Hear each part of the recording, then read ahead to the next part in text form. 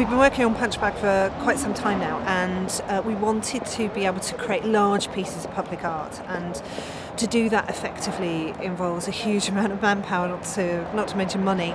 And so we'd seen lots of examples of projection bombing, and really liked the idea because it's such a great way to create temporary public art that's really punchy, that really happens in spaces that one wouldn't expect.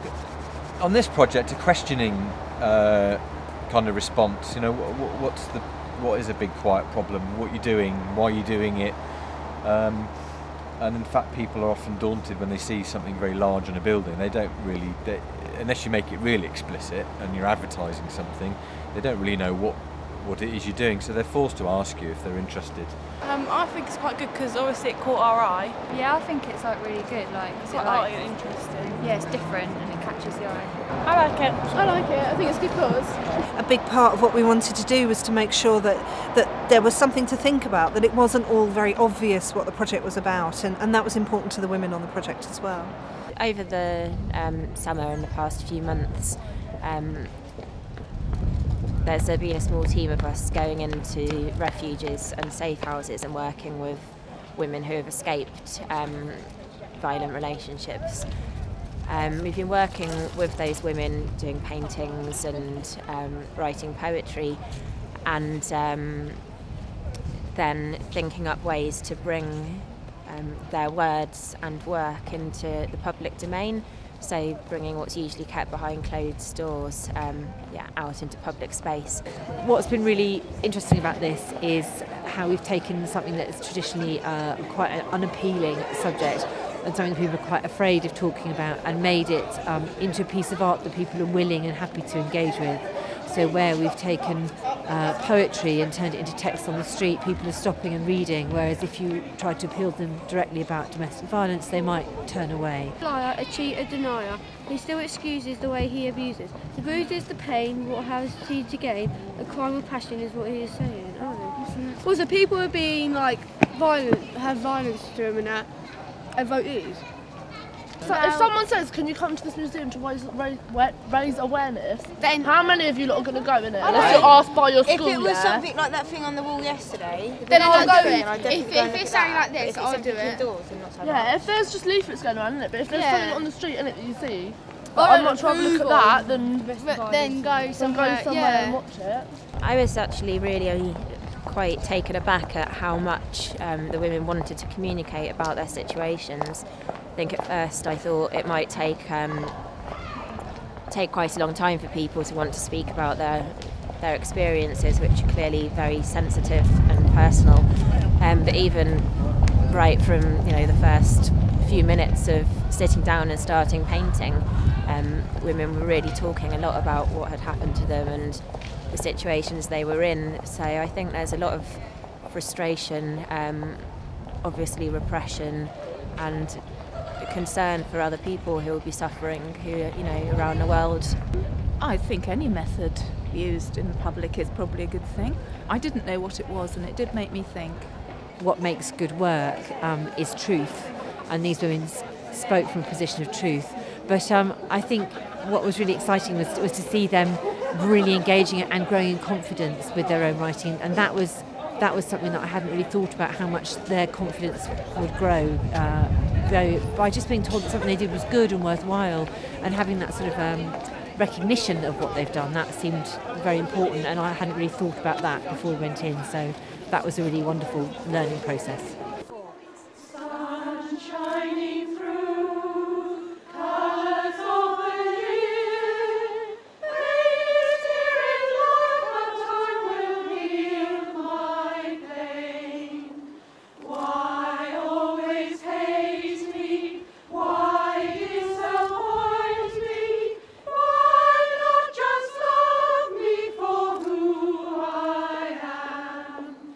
My life in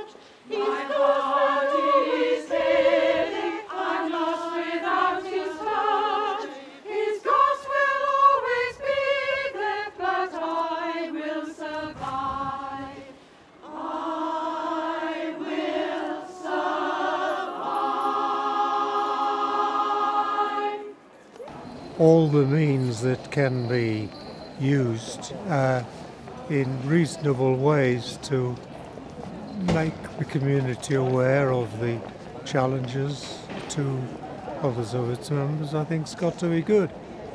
Any type of activities which is to help this type of matter is all good. You know, I think it's a very good example here of how people, in actual fact, should get together and discuss about something that matters so important as this. You know, I think it's a very good idea because it's a more informal way of getting the message across. Because obviously it is a very serious subject and it's a very serious issue, but people shy away from it and don't want to talk about it. It's a taboo subject. So obviously having informal things, it makes it more approachable and it puts people at ease, and they come and they are interested then by that informal way of taking things across. I think it's really effective and it can get like the community involved, and it's quite a unique way of doing it as well, so it definitely like attracts attention and stuff. With posters and things, people kind of walk past with a closed vision. You're using different modalities, voice and movement, as well as visual, and so it helps people to notice, understand, be aware much more, I think, than just writing it down. I wouldn't have noticed that until I stood actually on it. But when I started reading it, I realised it's like guerrilla advertising, but really effective, I think. I think it's awesome. Okay, so this was made with girls in an outreach group. We started off talking about domestic violence and what it meant to them, sharing experiences, and then they thought up key phrases and sentences that they'd like to share sort of with the world, and sat as a group and captured some of their sentences on this ribbon.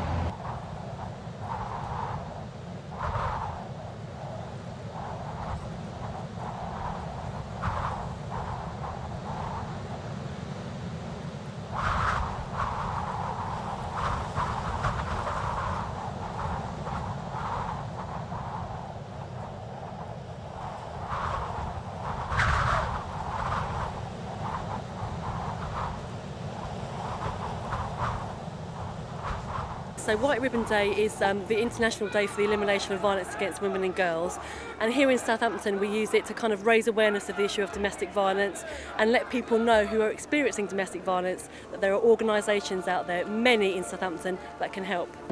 I like public art because it gets to other bits of people's senses rather than knowledge or writing.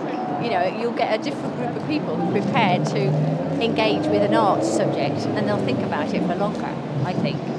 It's colour, it's entertainment, it's atmosphere as well, I think, that perhaps draws people in. Everything went blurry, all the sounds muffled.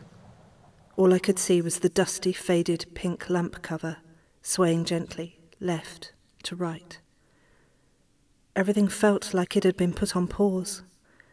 I felt like my body was slowly collapsing inside of me, like an avalanche, wiping away all the foolish hopes and dreams. And then suddenly, a spark. My son. I have him. I have to snap out of this. I have my son. That is my family. As this dawned on me, an anger burned in my chest. Then finally, I heard the bang of me being thrown against the table. I think it's very effective. We could see it walking all the way up the high street. It looks absolutely fantastic, and I think it'll make people stop and ask themselves some questions about what it's there for. It's really, really good. I like it, and I liked it before when they did the purple one last time. I think it's really good. I was looking at it and saying, why has it got Punchbag written up there? And wondering about that, but then it made me read the sides, and no, I think it's brilliant to use the Bargate for it. Thank you very much. Okay, then. Let's have more of it.